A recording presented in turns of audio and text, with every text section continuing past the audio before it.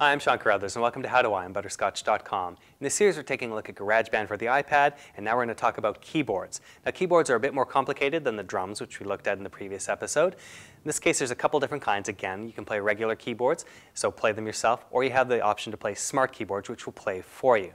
Now, to get to keyboards, you'll hit the instruments, and you'll swipe over until you get to keyboard. This will open up a regular style keyboard, which you can play yourself. The keys will appear at the bottom of the screen, and by default, it'll put you into grand piano mode. You have a couple different ways you can play the keyboard here. Now, while you can add a USB keyboard in and play using a regular keyboard, most people are going to actually play using the keys on the screen here. So you just press down on the keys with your fingers. As with other instruments on GarageBand, tapping them harder will give you slightly different sounds. You can control the range you see here by clicking on the arrows above the keyboard to the left. Using the adjustment here, you can actually go up much higher than regular pianos and much lower than regular pianos, so you can actually create a sound that isn't quite natural, but it does give you some extra options that can give you a more artistic effect.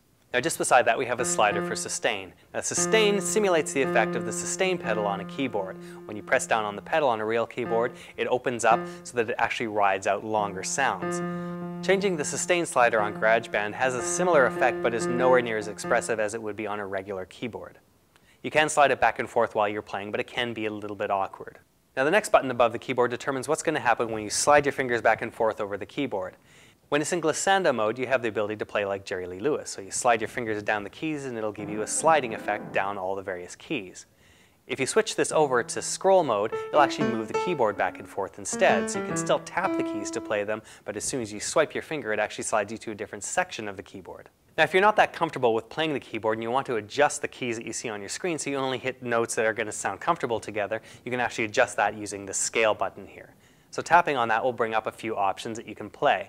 You can go into major mode, you can go into minor mode, you can go into pentatonic, which is more bluesy, and you have a few other options here. Tapping on one of these will change the keyboard layout so that you don't have the black keys anymore, and all you have are white keys, but those have been rejigged a little bit to different tones so that everything works together. It'll work slightly different depending on which version of this scale you choose. Now, it's worth playing around with the different modes here to see what kind of effects you have. Even if you can play the full keyboard, it's worth checking out a few of these just to see what kind of effects you can create. When you want to go back to the regular full-size keyboard, you can hit scale again and check off instead of one of the scale modes, and this will give you back the full keyboard.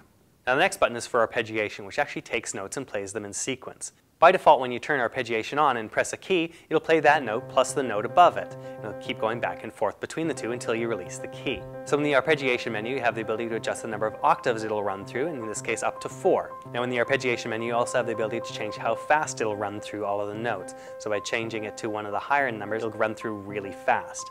Going to one of the lower numbers, it'll go through much slower. And the last option in the arpeggiation menu determines how the notes play in order. So if you play them in a specific order, it can play it in that order, or it can just run up and down, or straight up and straight down, depending on what your preference is for this. Now, this is important because you don't just have to use one key when you're arpeggiating, you can actually hit multiple keys at the same time, and it'll run through all of those up through as many octaves as you select. Now, when you press them in a certain order, and you have it set to play back in the order that you press them in, then it'll go all around, as opposed to playing them all up and then all down. Now, once you have an arpeggiated sequence you like, you can actually slide the sustain slider over to the side, and it'll lock that in. Then once it's locked into place, you can hit other keys on the keyboard, and it'll transpose the arpeggiated sequence you have into the key that you've actually pressed.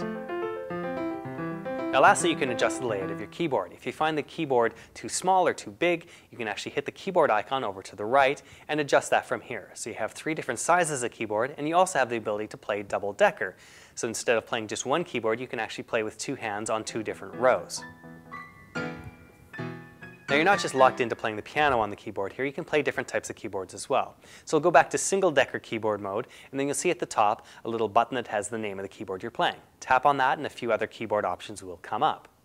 On this, you'll have tabs for different types of keyboards. The default one will be more traditional types of keyboards that you'll see in acoustic instruments, but you also have the ability to play synthesized instruments as well on some of these other tabs. Now, to change to a new keyboard, just tap on the keyboard you want to switch to, and it'll open up. Now, if you open up one of the synths, it'll give you a few more options, such as pitch bend and modulation, like you'll find on an actual keyboard synthesizer.